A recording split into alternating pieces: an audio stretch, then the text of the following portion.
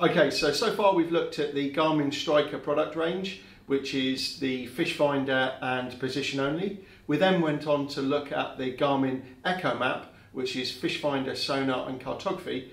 We're now going to take a look at Garmin's premium range, which is the GPSMAP, which includes fish finder, sonar, cartography and the ability to link to other network products. Okay, so we're now looking at the Garmin GPSMAP 1022. Nick, can you take me through some of the functions of it? Yeah, sure. So the 1022 is part of the GPSMAP range.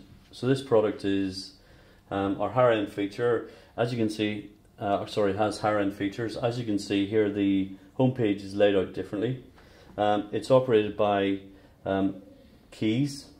So this one is, perfect for the likes of the fishermen, who don't necessarily want to have a touch screen, or even high speed boats where you want to have keys over a touch screen.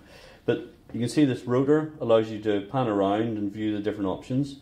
We can see on the home page here we have all the different options laid out into their own section. So if we want to have our charts, we can go to charts. If we have sonar, we can go there. We've got all our sonar options. We've also got radar. Now, if you don't have the likes of radar connected, it won't show up. The other option is you can put, let's say we want to have, we use charts only really most of the time, so we can press and hold that and it goes into our favorites page. So we now go to favorites, we can see it's listed in there. If we want to remove one of them, we just press and hold and it says remove from favorites and we say yes. So we just put whatever we want to have in this menu, so it makes it easy to use.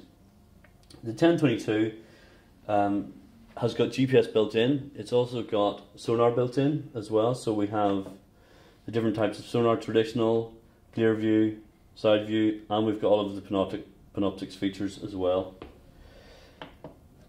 As we mentioned earlier, the GPSMAP series allows you to network multiple screens. So if you've got a bigger boat where you have second stations and so on, you can plug these together. They will share radar, sonar, charts across the network. You can also connect in NMEI 2000 to it as well, so you can input things like wind speed, different types of transducers, lots of different information.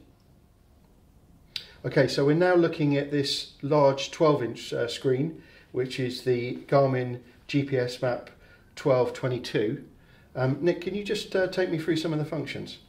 Yeah, sure. The product is in the same range as the 1022 we just looked at. So the architecture of the screen, the layout, the user interface is the same. The biggest difference with this, it's 12 inch, so it's larger, but also it's touchscreen.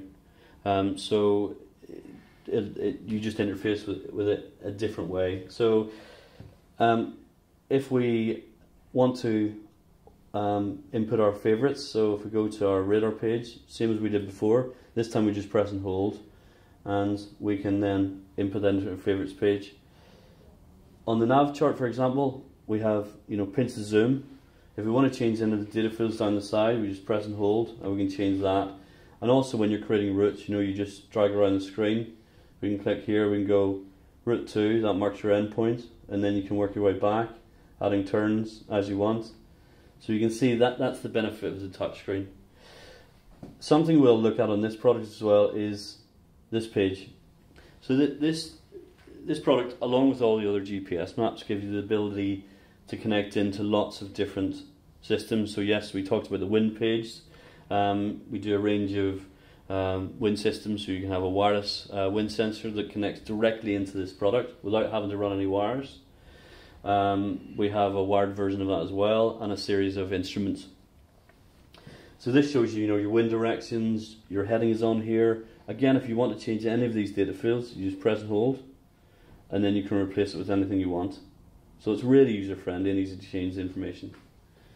If we go back to this home page again, we can see here, we talked about engine interfacing before. Well, this has a custom Yamaha gauge on there, so if you have got Yamaha outboards, you can connect directly into this and it will display all of your engine gauges without the need for all your other gauges on the screen, on your boat.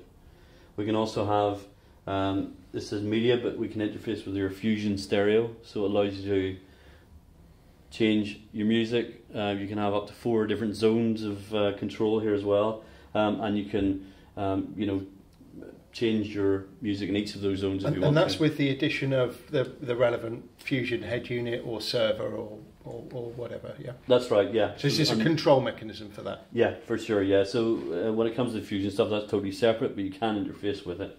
Yeah. Okay, if we have a look at some of the other options, we've got our video screen. So this is just simulating at the moment, but we can add in different types of cameras. We can have an IP camera in here that will work at night as well as in the day.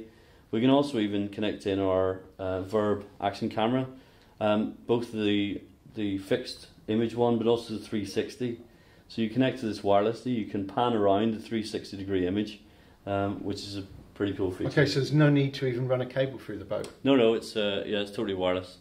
So the other thing you can see on here is we've got an autopilot option. So this allows you to control your autopilot from the screen. A Garmin autopilot? Yes, a Garmin autopilot, and you can also control it from your Quadix watch as well, if you've got Garmin autopilot on there too. So that's really the overview. It's very similar to the 1022, except it's got touchscreen. You can add buttons to it with a brand new remote control, which is called a Grid 20. So it looks very similar to the push button operation on the 1022. But it can connect into it wirelessly or by NMEA 2000. Yeah. In that situation, could you actually run a second video repeater and then put the control unit next to that? You could do, but it would still be controlling the original screen. Yeah. So you could do. But the other thing, actually, we should highlight here is Active Captain.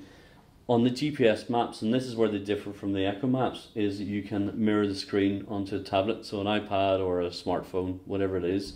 You can, so say you had this at your helm and you want to do some chart work as a chart table, you could fire up the chart on your iPad and control it and view it, do whatever you want, so it just replicates the image. Okay, Nick, well, it's an absolutely fantastic piece of kit. Thanks for your time and taking me through it. Thank you.